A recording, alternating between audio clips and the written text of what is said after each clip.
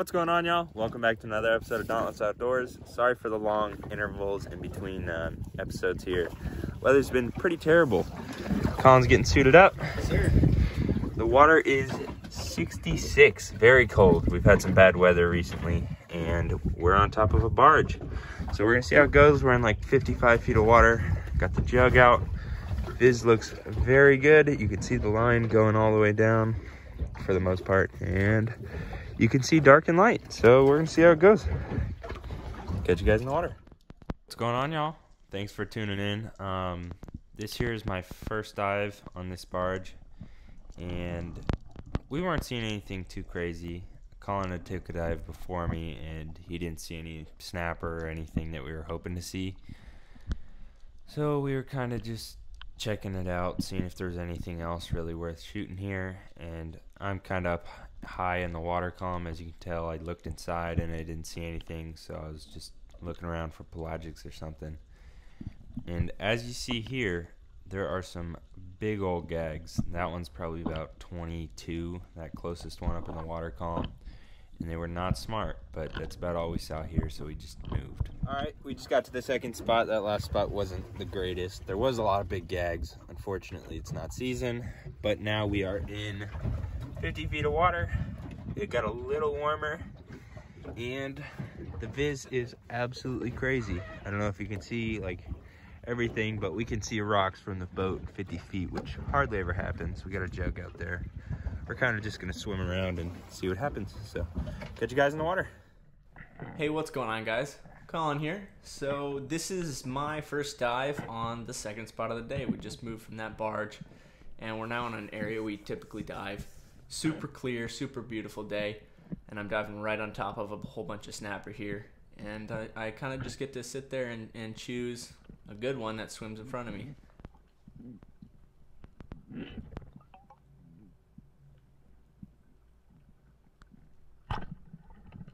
Able to get a solid holding shot there.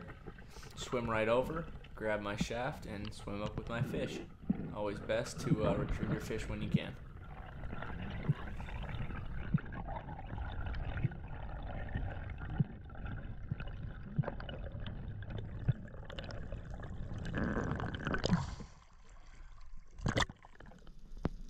What's going on? It's Josh again. Colin had just gone down, secured that pretty nice snapper, the first one of the day, and I had already taken a couple dives, but I hadn't seen anything really worth shooting. And as you see, I go down, and I kind of just am being decisive because we haven't been out in a while, and I kind of just wanted to shoot some fish. So this snapper gave me a shot. I took it, and I made sure to go secure the fish before I got too stuck. And obviously, you only want to do this just to try and prevent having to take a second dive and waste a bunch of time, and also to prevent a bunch of sharks from showing up. But got the fish out and secured my first fish of the day.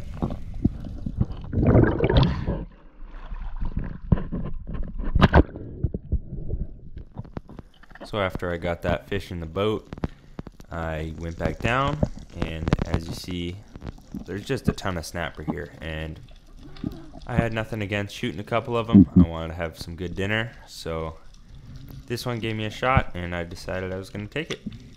I should have pulled faster when I shot, and I should have pulled faster on the line, so I could have like actually not have this fish get stuck. But as you see, I shot under that rock, which I didn't know, and as about right here in the water column, I start pulling, and my shaft is getting stuck up under it, and that shark's pretty close. So I just decided to abort and go to the surface. I mean, I figured, oh well, if this fish gets eaten, it gets eaten. But as you see, I loosen up my reel, put out a ton of line so it can swim away from the shark, and this is me going back down. What my plan was to come back down, and hopefully he hit under a rock, and that is exactly what happened. So I go back down here, pull my shaft out from under this rock, and then I trace down my mono to see exactly where this snapper is. I've got Colin above me watching to make sure the sharks don't come too close, and as you see, get my line off right there, and you can see that snapper's wedged up in there perfectly to where a shark couldn't get him. This is the best case scenario if you have to take a second dive back down. As you see, there's still a couple sharks around, but that's what we got buddy divers for. So pretty good dive there.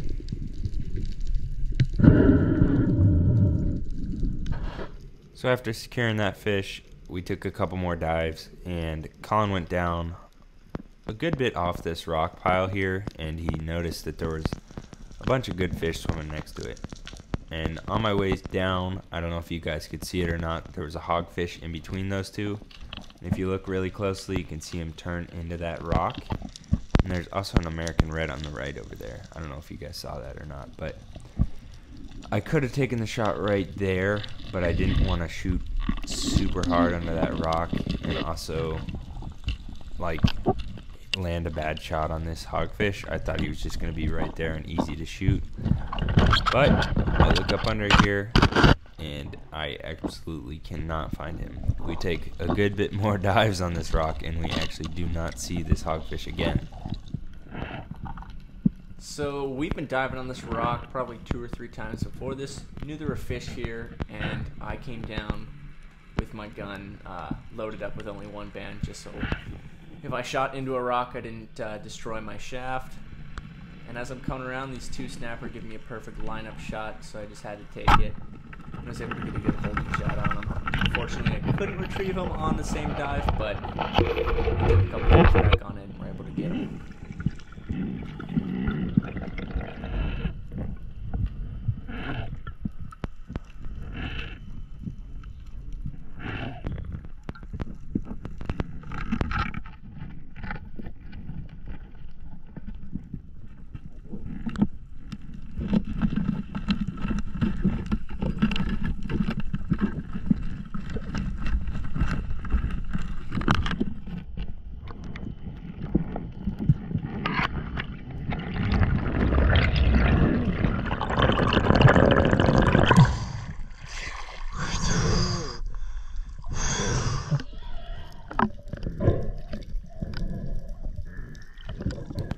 So Colin just secured that pair of snapper. Obviously we had to take a back dive to get them out.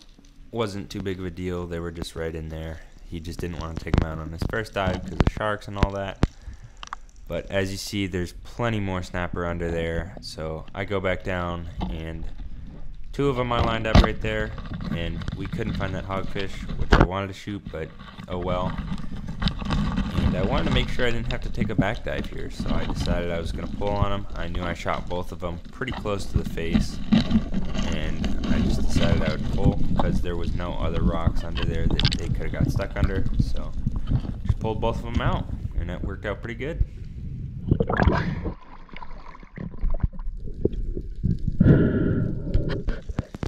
So I just secured both of those snapper. I go right back down after Colin takes one. Colin didn't see anything too big and he wasn't too interested in shooting any more.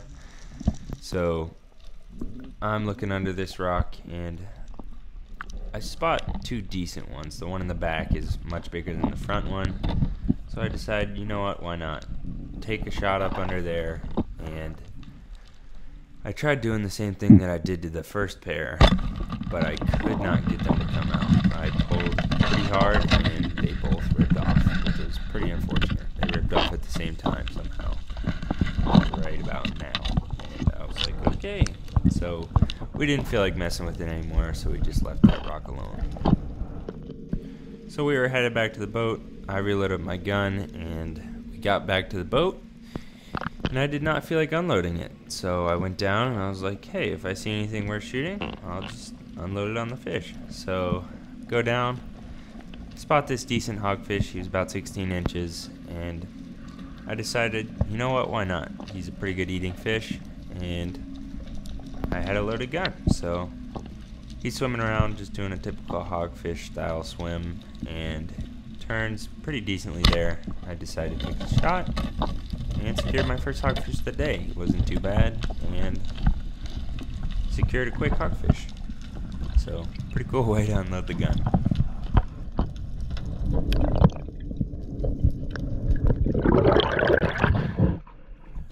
what's going on. We just got to the third spot. We're now in about 58 feet of water. Pretty rocky. The last spot we shot 7 snapper and a hogfish. We're trying to shoot maybe a couple more hogfish, maybe catch a lobster or something like that. Got a jug in the water.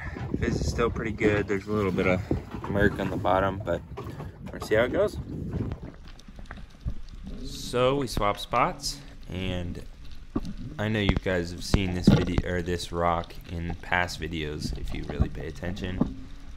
And look under there. Typically there's lobster or snapper or anything just kind of hiding up under there, but there wasn't anything this time. But on this spot there's typically a good bit of hogfish. So I spotted one out in the distance, and I was making a couple grunts, but he still wouldn't move, so I decided I was going to go to him.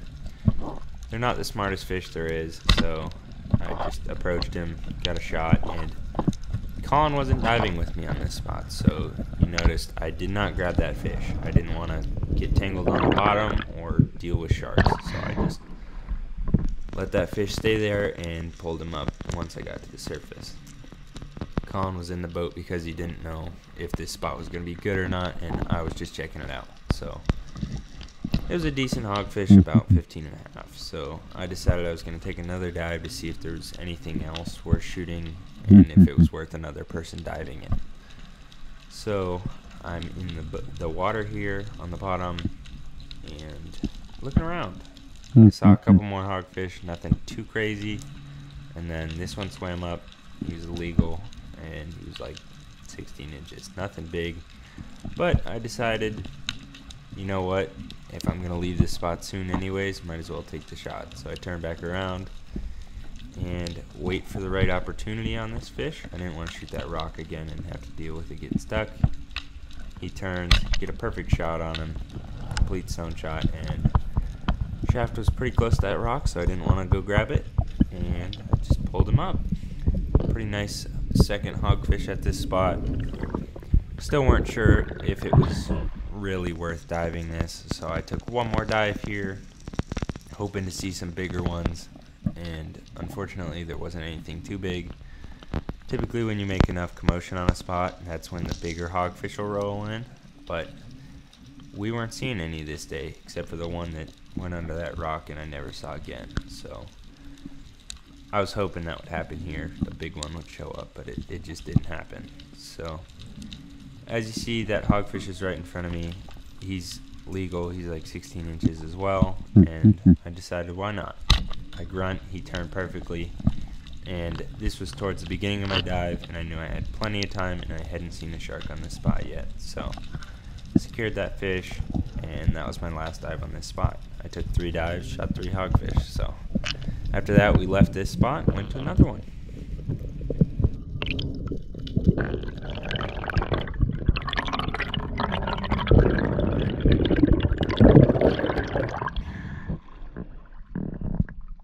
Alrighty, just got to the 4th spot. We are now in 53 feet of water, and we got Colin. He's eating a sandwich. This is literally crazy. The water, it's pretty blue, and we got 4 hogfish and 7 snapper now. We got 3 at the last spot, so we'll see how it goes. So we just got to this new spot. I think this is my first dive on this spot. It might be my second, I can't remember, but I just wanted to see what was in the area. So I'm laying on the bottom being pretty calm, and I like this method. I grab a little rock and I kind of shred it on another rock, and it makes a good bit of noise, and it attracts a lot of snapper and stuff like that. But I wasn't seeing anything, so I just decided I was going to sit here idle and see if anything showed up to the calls that I just did.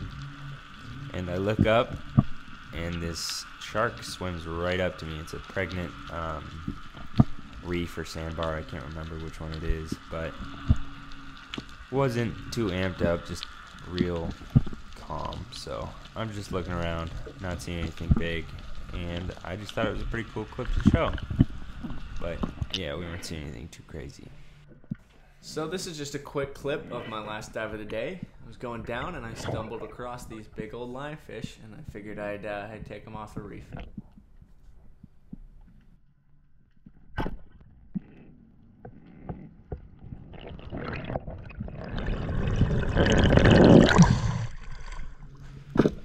So Colin just shot both of those lionfish there. Pretty cool. We actually filleted those guys up and ate them. That was my first time actually trying them. We shot a couple of them just because they're nuisances and you're supposed to get rid of them.